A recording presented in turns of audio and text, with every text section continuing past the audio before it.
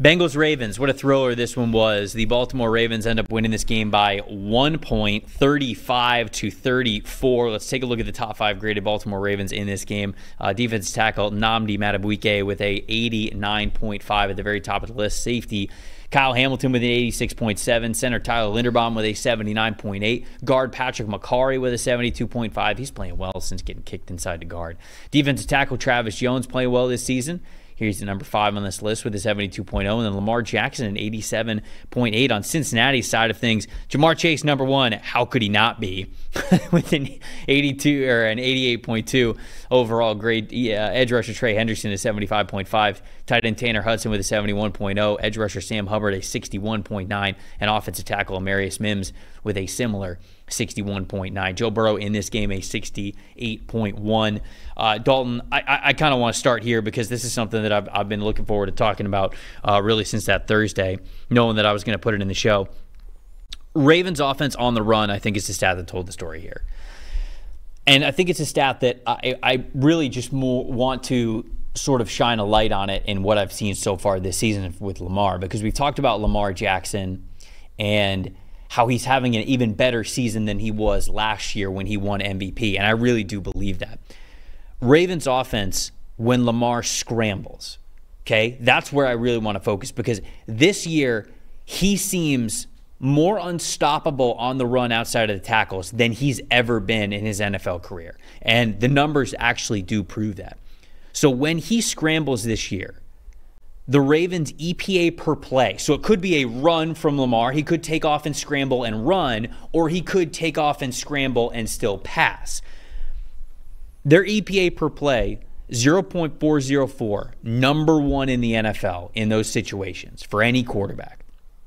Last year, okay, remember I told you that he's better than he was last year? Last year was 0.185. This year it's a 0.404. It's more than double better this year with how Lamar is navigating those situations. This game in particular against Cincinnati, it was a 0.765. It's insane. I know some people might be listening to me and they're just like, okay, what are these numbers? They don't mean. Trust me, this is nuts. It is nuts how good Lamar is when he is getting out of the pocket and when he is scrambling. I gave you context to say that 0.404 is the number 1 number in the NFL when it comes to EPA per play for quarterbacks that are operating when they are scrambling. And against Cincinnati, he had almost double that. That's how unstoppable this guy was. He's been unbelievable when he's been on the run. And when we talk about him being more efficient, that's really where I see his game being more efficient. He is still as explosive, but what he is as a weapon, when he leaves the pocket, he truly feels unstoppable, and those EPA per play numbers back that up. It's an insane clip, and it's crazy that we're talking about this guy playing better this year than he was last year, a year after winning some MVP hardware. So to me, that was the big-time stat that told the story, because after seeing that against the Bengals, I was able to sort of encapsulate exactly what I have been talking about this year with him being even better. And it is his play on the run that I think he has just taken to a truly, truly elite level this season. I think it's due in no small part to the fact that this is the best year he's had as a passer. No, absolutely. I mean, it's absolutely. Just, look, he's got 24 touchdowns passing this year. He had 24 in the regular season last year. He's already matched it in 10 games. I mean, he's the hardest. You can debate best quarterback in Mahomes and all that stuff. He's the hardest player to defend in the NFL. What's the answer? Praise off? Yes. Outscore him? Yes. I mean, I know every single possession that the Ravens punt, I go, wow, they got lucky. I think we've hit the point where even if you hold them to a field goal, sure, where it's going to get to be a requirement. I know, look, they've lost 3 games because of their defense, and that's going to continue to be a problem. But I think we've hit that point, and this is where we were with the Chiefs and Tyreek Hill when they still had him. Was, well, if you hold them to 3, that's a win. Whatever, just don't let him get a touchdown every single drive, right? And I think we've hit that point with Lamar. I mean, I don't know what the answer is, and I think are they playing Pittsburgh this week? We got some big games coming this week. I'm pretty sure they're playing Pittsburgh this week. What about you? What's the stat that told the story? On the opposite end of that, yeah, they're going to Pittsburgh this week. Oh boy. On the opposite end of that, the Bengals, look, they pressured Jackson on 13 out of 36 dropbacks, which isn't terrible, but they couldn't get him down. It just felt like every single time they had a chance to get him down, they couldn't, right? You have to finish him off. 0 sacks and only 1 hit. And, this is a theme throughout the team. Trey Hendrickson was the only player with at least a 60 pass rush grade. And he had that's not good. He had like a 70-something, I don't remember, 73 or something like that. I don't remember off the top of my head right now. But, it speaks to the theme with the entire team where the Bengals right now are 3 absolute superstars and a bunch of other guys not getting it done. Yep. And on defense, that's look, and I don't, I'm not even gonna. That's just kind of echoing. Honestly, Joe Burrow said it himself. He's like, with the way that me and Jamar and Trey are playing, you wouldn't think we would be a 4-6 team. And this is look, football's not just 3 guys. It's 11 guys on the field at a time. It's 53-man rosters. It takes even more than that to contribute. And the Bengals right now have 3 guys getting the job done.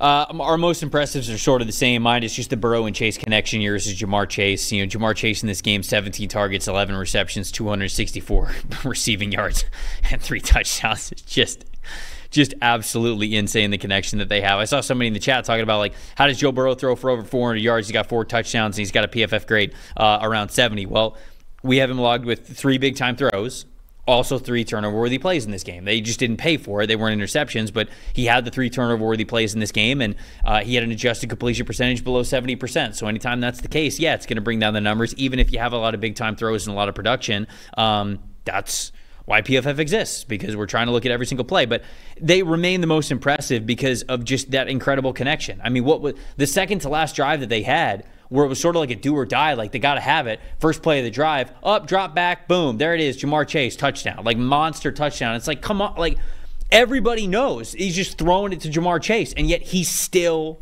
gets the football. Oh, the throw on the last touchdown too is ridiculous. Yeah, they just the connection that these two have had going all the way back to the LSU days. It's just one of the best wide receiver quarterback connections that we have seen over the last decade. And it's been so much fun to watch, and they remain unbelievably impressive. And those two tried to will this team to win the football game. And unfortunately, you're 1 point short, or should I say 1 throw short, with a 2-point conversion that could have won them the game right there. But that's disappointing. And because we get into my most disappointing, it's the Bengals pass blocking. 30 pressures allowed in this game. Holy crap.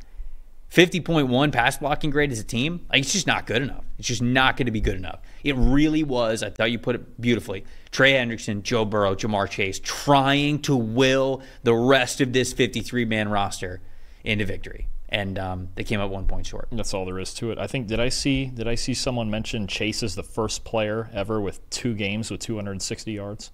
I think I saw a stat like that. I believe that. And he's leading the whole Triple Crown race right now for receivers. He's got the most catches. He's got 150 more receiving yards than anybody else, and he's the first one to 10 touchdowns this season. So, he might be having an all-time great kind of year, and it just the rest of it is so. That's my most disappointing. It's just anyone not named those 3 guys because they're just killing it right now. You've got Joe Burrow.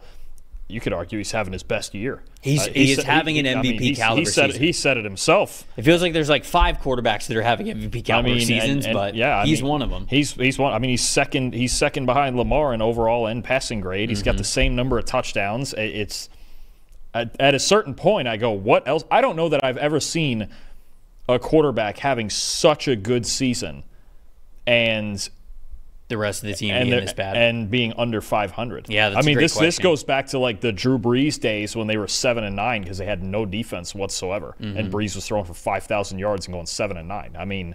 This is where we're at with the Bengals. And look, again, if T. Higgins gets healthy, they're only 1 game behind Denver for a playoff spot. Huge game with the Chargers this week. I don't know that they match up real great with the Chargers right now with the way the Chargers, at least want to run the ball and they don't give up that many explosives. But the Bengals, in theory, if you were to win this game and maybe even the next game against Pittsburgh, you're right in it. You could be that last team in and be really dangerous. But it's hard to win with 3 or maybe 4 guys every week, and that's all you have. Thanks for watching, everybody. Make sure you like and subscribe the video. And if you don't have a PFF Plus subscription, you can get one to see all the premium stats that we talked about here on the show, plus the expert betting and fantasy advice over at subscribe.pff.com. The description is also right below, so if you are not a PFF Plus subscriber, you can become one today.